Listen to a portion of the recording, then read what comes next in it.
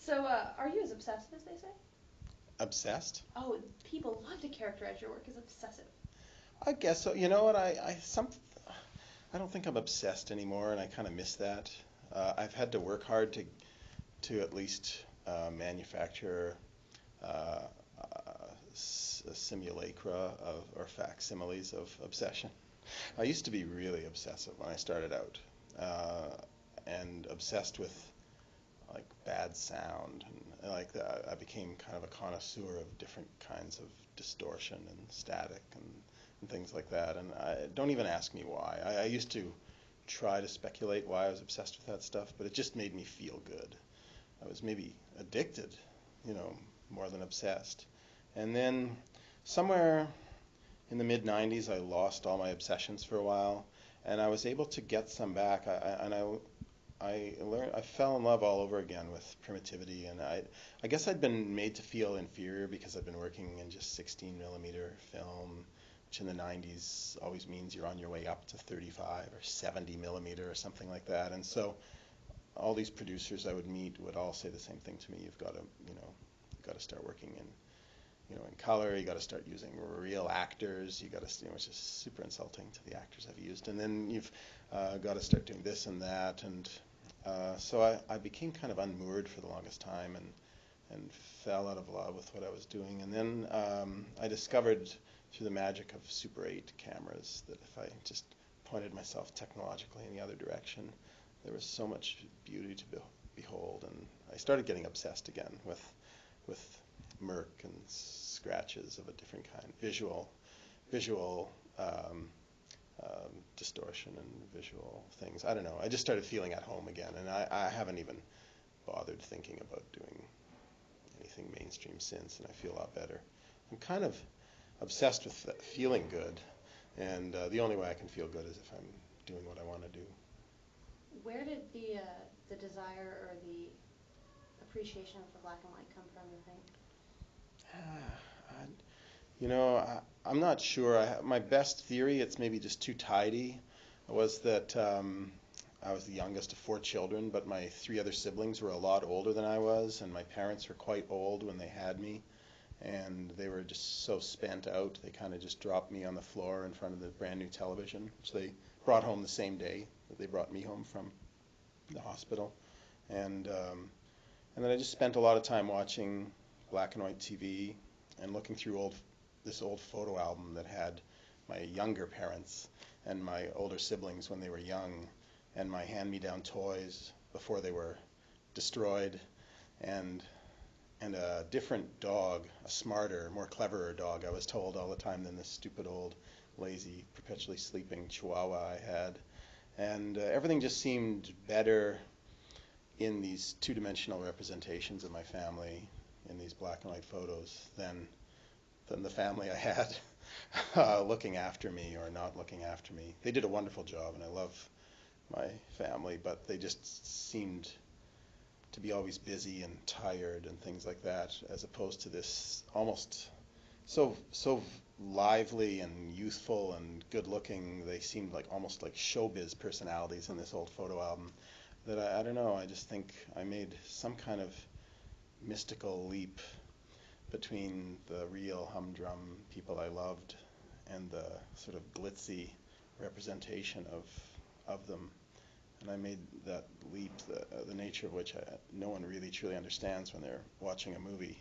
You sort of shift gears. You don't really believe those people on the screen are real or anything like that, even when you see them on the sidewalk. And somehow, so I think I had my own star system at home somehow, and so it helped me when I finally started watching movies in my 20s.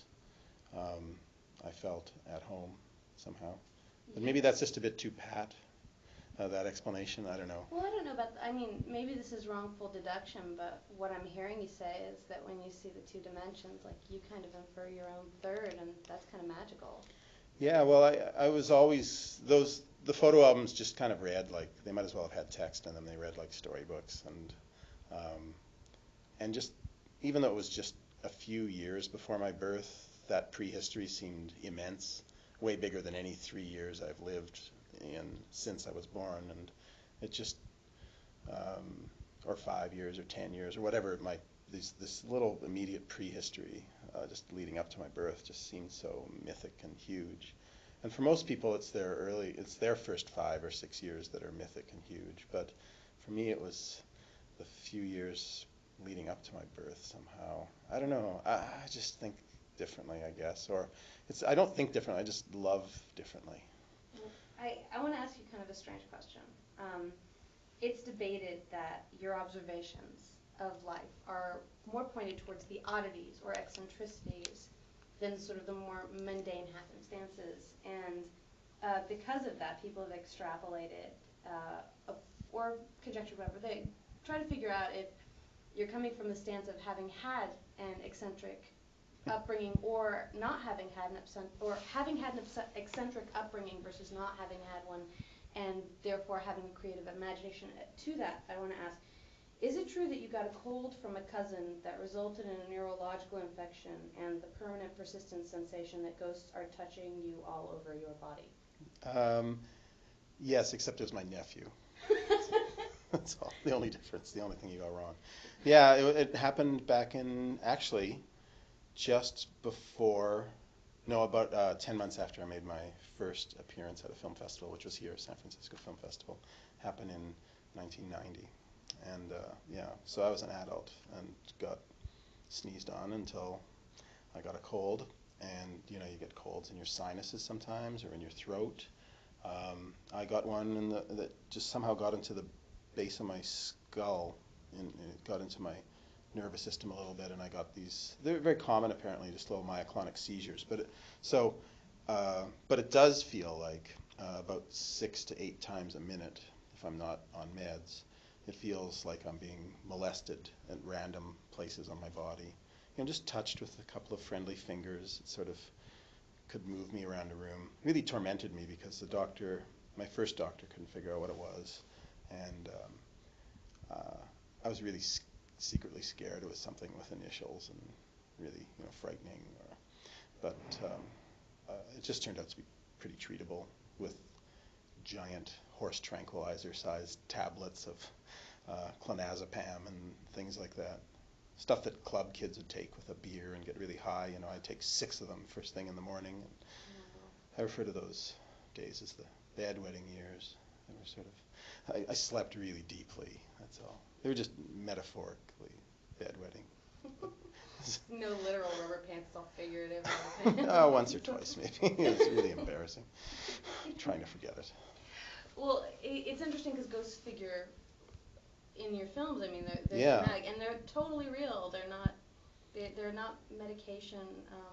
Yeah, I don't really believe in ghosts either, or stuff like that. But I really like them as, I guess, I don't know, as when I'm watching a movie or reading or listening to a ghost story, I believe in them, and then because they're really great storytelling devices somehow. What's better, you could ask any serious reader, than Hamlet's ghost? It's so great, and we're all haunted by ghosts and all that stuff. We all have scars and things. I don't know. It's just such a convenient. And I'm just more of a maniac for melodrama, and there's always room for another ghost in a melodrama.